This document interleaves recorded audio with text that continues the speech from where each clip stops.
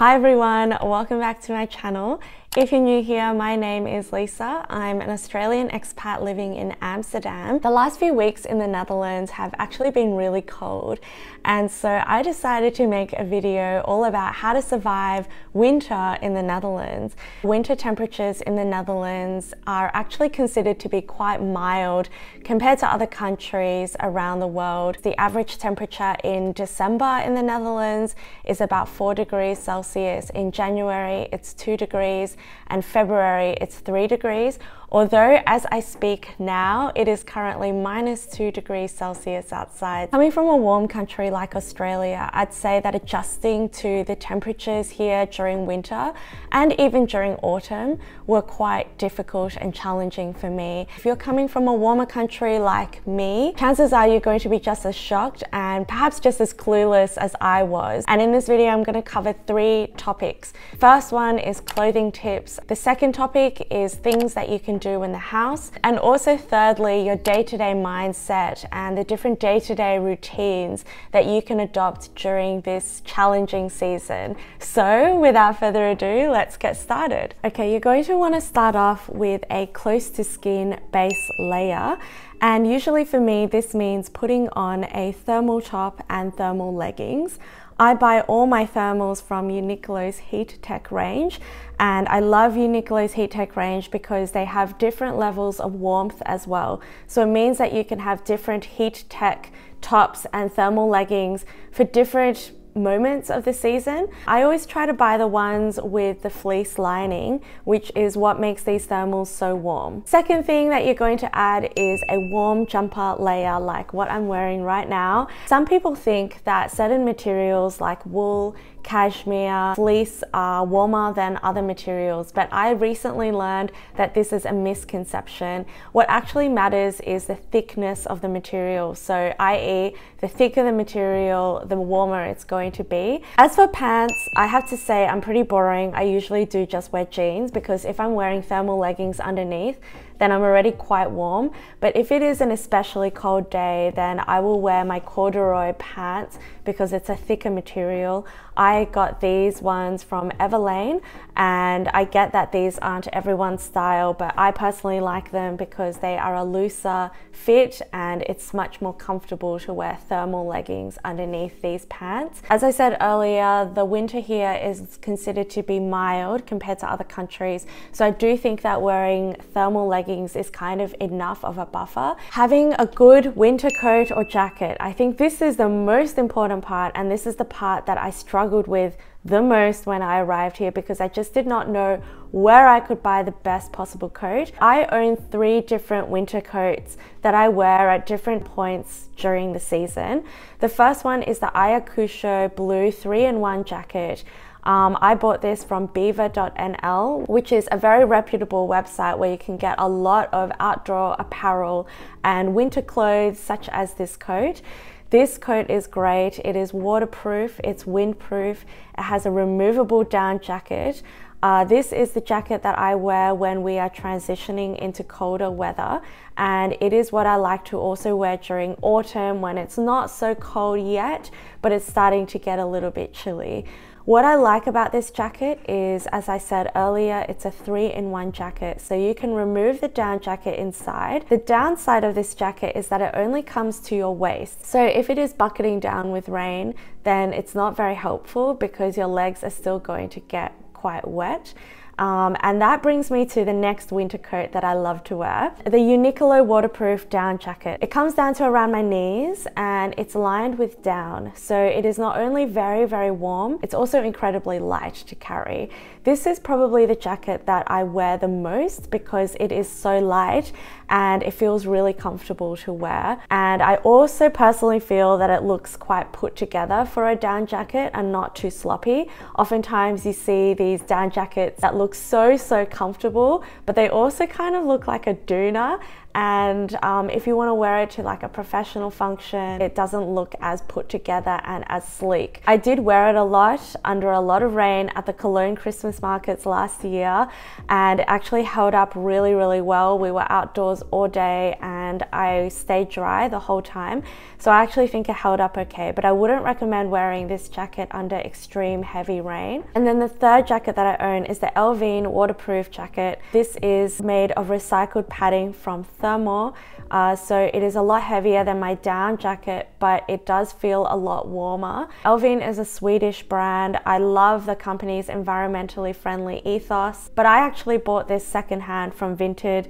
for about 30 or 40 euros, so it was a pretty sweet deal. In case you haven't heard of it, Vinted is an online secondhand marketplace. Vinted has pretty much any brand you can think of. It has the vintage stuff that you would normally find in a traditional secondhand vintage store on the street, but there's also lots of normal chain store brands like Zara, Mango, H&M, Arket, COS, blah blah blah. So it has everything, and that's why I love it.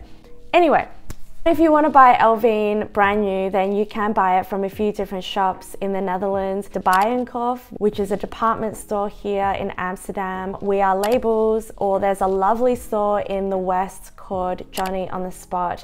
It's an independent boutique store and they stock a lot of different coats, including LV, but also other brands as well. The key thing that all these coats have in common is that they are waterproof, and this is so important because in the Netherlands it rains a lot, especially during winter and also even during autumn. And the thing about the weather here too is that it's unpredictable. So one minute it's raining, next minute it's sunny, then it's raining again, then it's sunny again. So if you're going to be out for most of the day, then the last thing you want is to be caught out in the rain unexpectedly and be drenched. And this is also something I don't like about those down puffer jackets that you see a lot in a lot of the stores, because yes, they're very, very warm, yes, they're very comfortable, but they're not waterproof. And when it rains, you're going to get soaked through, you're going to get wet, and it's also not very good for your jacket as well to get wet all the time. So I already mentioned some shops, but other brands you could look at are Decathlon and Fjällräven.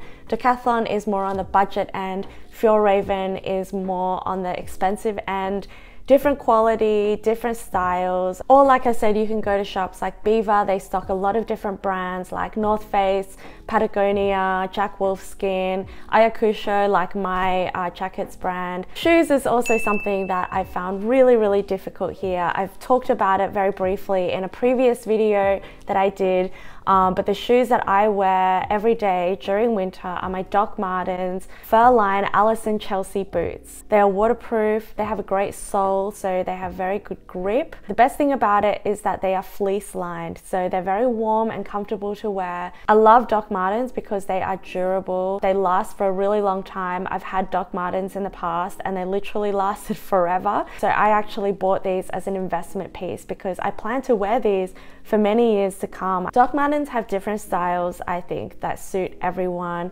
I also really like these ones. I think they're really nice. They're also fleece lined and they're very, very popular. Another brand you could look into is Timberland. They also have some lined boots that are suitable for winter, and Timberland boots are very good quality. They also tend to be waterproof, if not water resistant. And I personally think that style-wise, they're pretty good. You can easily pair them up with lots of different outfits. The shoes that I like to wear inside are my UGG boots. I do see people wear them outdoors. Just keep in mind they're not waterproof. I tend to see them more as an indoor shoe. I'll talk about gloves. So I got these from Uniqlo. I swear to God, I'm not sponsored by Uniqlo. I just think that they're an incredibly useful and functional brand. I got these quite recently because I have a bad habit of losing all my gloves. But these are actually really, really good. They're heat tech, so they're really, really warm. I don't know if you can see, but they're fleece lined here. And what I like about these is that they are touch screen gloves. So you can touch the screen with your index finger or your thumb, and they do work really, really well. And just a tip out there for small people or petite people like me, the adult heat tech screen gloves, they were in medium and large size, but they were too big for my tiny hand. So I actually went to the children's section and I got the large children's glove and they fit me like a glove. I'm basically a big child. The other thing that obviously is essential is a thick beanie. This one I got from Herschel. I've worn it a lot. I wore it all through Iceland actually, and it kept me really, really warm. What I like about it is that it is really, really, really thick. It's 100% acrylic. Like I said, it's not about the material, it's about the thickness. The other thing that I highly recommend is to get a balaclava. This is something I would have never worn in Australia. In my mind, a balaclava is something you wear to rob a bank or to rob a shop. Here, this is something that people wear to keep themselves warm. And it makes sense because when you go skiing, you wear a ski balaclava. It keeps everything in place, right? My hair is all under control. It's not going to be flying in my face when I'm outside or if I'm biking. It covers my ears, it covers part of my face. It feels really warm. It's like a warm hug. It's so comfortable. And on top of that, it also covers my neck. So if I wear something like this, I usually don't wear a scarf because my neck is already covered. Personally, I don't enjoy wearing a scarf when I'm also wearing a big coat. This is a nice thick winter scarf, but it is very uncomfortable to wear when you're already wearing a lot of layers, and when you fold it, it's very thick, so it's very annoying to carry as well. It takes up a lot of space. And the other thing that I really like about the balaclava is that if I tie up my hair and put it on, then it's also very comfortable and it won't mess up my hairstyle. If I had my hair up like this, then I can simply put it around me. There's enough fabric at the back for my hairstyle to sit comfortably without it straining against my head. I guess this is what I would look like if I was Asian Eminem. It's very, very uncomfortable to have this at the back. And also when I take it off, oh, it actually came out. So it's very hard to hold your hairstyle. The final accessory that I absolutely love is this. I got this from Weekday. I also got the balaclava from Weekday. It's basically a fake turtleneck top. I usually just slip this on and then I put a jacket over it, and you can't even really tell if it's like all zipped up. It just looks like I'm wearing a normal turtleneck. So if I'm wearing this and my balaclava, I am covered. I don't need a scarf at all. It's almost like a little cheat layer that you can take with you in case things get really cold. You don't want to take a whole nother jumper, but you just want like a little bit of extra warmth. And I actually think it's very cute and cozy. How you can make your home as comfortable as possible during the winter season. So from a practical perspective, you want to keep your home as warm as possible. Yes, one very obvious way is to turn up the heater, but the other thing that I think people don't talk enough about is energy efficiency in the home. Gas is really expensive in Europe right now, so you want to just try and trap that heat in your home as much as possible. Check whether there's any draft or wind coming through the window frame because you want to seal that ASAP. A very quick and easy way to do that, and a cheap way to do that, is to buy some weather strips from your local hardware store like Hammer or Praxis. You apply it to where there are gaps in the window. Prevents like wind coming in, and it also prevents heat from escaping as well. The second thing which we also did is to buy radiator foil for the radiators in your home. This is essentially a thin sheet of foil that you can apply to the wall behind your radiator. The idea is that the foil reflects the heat away from the wall and thereby will reduce heat losses in your home. In the Netherlands, this product is called radiator folie. Another thing that people often have in their home is a sun lamp. So in mid-December, for instance, the sun doesn't rise until 8:40 a.m. and chances are that you will wake up before 8:40 a.m. So you're going to wake up in the dark. This is mentally and emotionally a very difficult thing to get used to. It often means that you're jolted awake in the dark by your alarm and it feels like the middle of the night, but it's not. So it's very hard to wake up feeling refreshed and like you've woken up naturally. The idea of the sun lamp is that it will mimic the feeling of sunlight in your room. If you are interested in getting sun lamps, you can get them via a website here called Cool Blue. This is a very reliable website where you can buy all sorts of electronic goods. We've used it a ton of times. They're very, very good. They ship very quickly. The final one, which a lot of people talk about, is making your home look as cozy or as the Dutch say, as gezellig as possible. Easy ways that you can do this are to use warm lighting, lots of candles, blankets. Christmas decorations in December are a very easy way to make your home look cozy. You can also create new rituals to look forward to. So for instance, hot chocolate movie nights or movie marathons, cozy meals with friends, board game nights at home, etc. The whole idea behind this is that you're going to be spending a lot of time indoors, so you need to make your home feel as warm as possible. Final thing I want to talk about is mindset and your day-to-day routines during winter. And now that this is my third winter in the Netherlands, I think I've got it down pat. The first thing that I actually found really helpful was to stay active, even though that's the last thing I want to do during winter. So for me, that means taking a walk, even if it's not super sunny and beautiful weather. I'll still try to go outside as much as possible, or even joining a workout class. And I'm part of ClassPass, so I can join a whole range of different classes via this service. So exercise means different things for everyone. I recognize that not everyone enjoys working out. I do think getting fresh air, going outside, getting a little bit of light, no matter how much light you can get, is really important to your overall mental and emotional well-being. And the second thing, which really touches more so on mindset, is meditation. When I first arrived during winter in the Netherlands, there was also a lockdown. So unsurprisingly, I found myself feeling quite down during the winter season. And what I really relied on a lot were my free meditation sessions that I did via Insight Timer.